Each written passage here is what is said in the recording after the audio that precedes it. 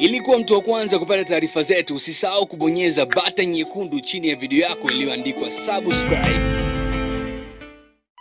Msoma komenti kwenye kupita zangu nimekutana na hii comment, nikaona no, kupitia sanuka this time lazima nikusanue. Nakumbuka mwaka jana Harmonize alikuwa na Harmonize ambapo ilibidi aende Tandahimba na alitumia usafiri wa helikopta, na ilikuwa ni gumzo sana kwenye mitandao ya kijamii kwa sababu ilikuwa ni bonge la show ambalo alisema anakwenda kulifanya nyumbani Tandahimba, kule mahali amezaliwa, kule mtaa ambako aliishi akiwa mdogo sana. Sasa imekuwa time ya kwake Harmonize kuweza kupata shutuma nyingi. Msoma komenti nimekutana na hii comment.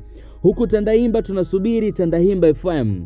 Hapo hospitali zile dawa ulizoahidi hazijafika mpaka leo. Zile nguo ulizoahidi kuzigawa alirudi nazo. Mkumbusheni huku Tandahimba haja atueleze zile ahadi zake. Kumbuka kwamba Harmonize alipata brace kutoka kwa Rais wa Jamhuri ya Muungano wa Tanzania Mheshimiwa John Pombe Magufuli kwamba angefaa kuwa mbunge. Kwa hiyo kama angeweza kwenda kugombea Tandahimba ingekuwa poa sana. Kwa hiyo Harmonize alipata brace hizo kwa Rais wa Jamhuri ya Muungano wa Tanzania. Kwa hivyo kama alipata brace hizo, nini alitakiwa kufanya Harmonize? Basi ni kwenda Tandahimba mara kwa mara, na alisema anaenda kuanza na hili la kuanzisha redio kule ambayo itaitwa Tandahimba FM. Na mnamo mwaka huu mwanzoni alisema angeweza kuanzisha kama mwezi wa 3 wa 4 hivi, na alikopostia video ambayo Harmonize itangaza hadharani kwamba anakwenda kuanzisha hiyo redio ambayo itaitwa Tandahimba FM. Lakini pia kama unakumbuka vizuri, Harmonize alisema hivi atakwenda na nguo. Kama kuna nguo yoyote uliiona amevaa na ameposti kupitia Instagram yake,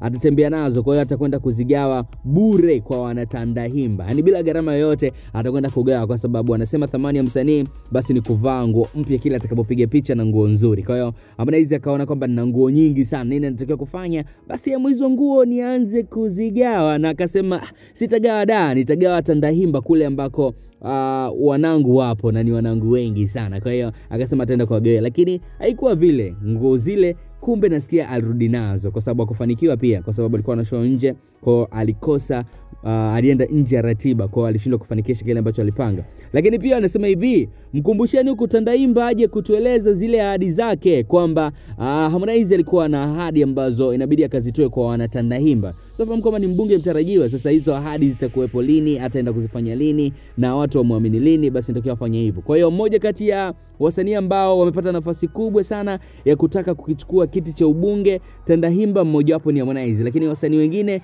ni kama Shilole pia anaoishi kuingia kwenye ubunge, na alisema ataenda kwake kule. Sitofahamu ni wapi Shilole bwana. Shilole Mwaigunga amekuwa akikutaja sana kwenye ngoma zake nyingi, lakini imekuwa time kwamba Shilole ametangaza hadharani kwamba Igunga nitakuja kugombea kiti cha ubunge, na alisema kwamba Igunga wana changamoto nyingi sana, alafu yeye ndo anasema pekee ndo anazifahamu. Kwa hiyo ni time imefika kwenda kuzungumza na wanaigunga, wakakae chini, waweke sawa, solve kila kitu kikae poa, kwa sababu kama design mambo yanachosha hivi, yani watu wanakutana na changamoto, alafu Shilole yupo kwa ajili yenu. Basi Shilole pia atakuja Igunga, Harmonize atakuja Tandahimba. Mimi ni King B, the only the best representing Bongo Tanzania, kuja kusanuka kwenye sanuka. The next time tutakuwa na mengi sana kwa ajili yako.